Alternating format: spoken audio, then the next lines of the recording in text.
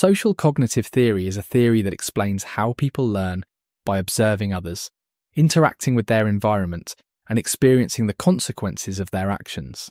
It suggests that learning happens not only through direct experience, but also by watching the behaviours and outcomes of others, known as observational learning. This theory highlights the importance of both individual thoughts and social interactions in shaping behaviours. The theory was developed by psychologist Albert Bandura in the 1960s. It originally grew out of earlier behaviourist theories that focused on how people learn through reinforcement and punishment. However, Bandura believed that this view was too limited, as it ignored the role of thinking and social interactions in learning. His famous Bobo doll experiment showed that children could learn aggressive behaviour just by watching others, without directly experiencing any consequences. This led him to propose that observation, imitation, and modelling were key aspects of how people learn, which became the foundation for social cognitive theory.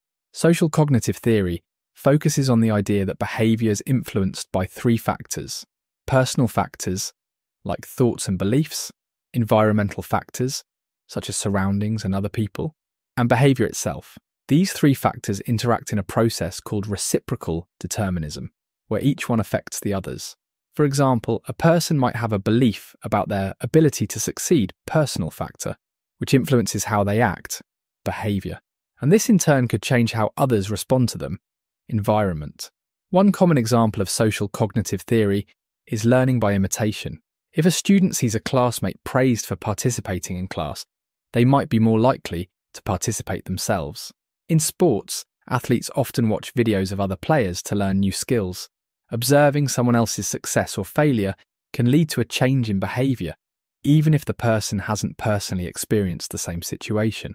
A strength of social cognitive theory is that it takes into account the influence of social interactions and environment on learning, unlike theories that focus only on internal thoughts or direct experience. Social cognitive theory recognises that people can learn by observing others. This makes it more flexible and realistic, as it applies to a wide range of situations, including schools, workplaces, and homes. However, social cognitive theory has some weaknesses. One criticism is that it might underestimate the role of biological factors in behaviour. For example, it doesn't always account for how genetics or brain chemistry might influence how a person learns or behaves. Another criticism is that it can be hard to measure the interactions between personal, behavioural, and environmental factors, making it difficult to predict behaviour in certain situations. A related educational theory is Vygotsky's sociocultural theory. To learn about Vygotsky, watch this video now.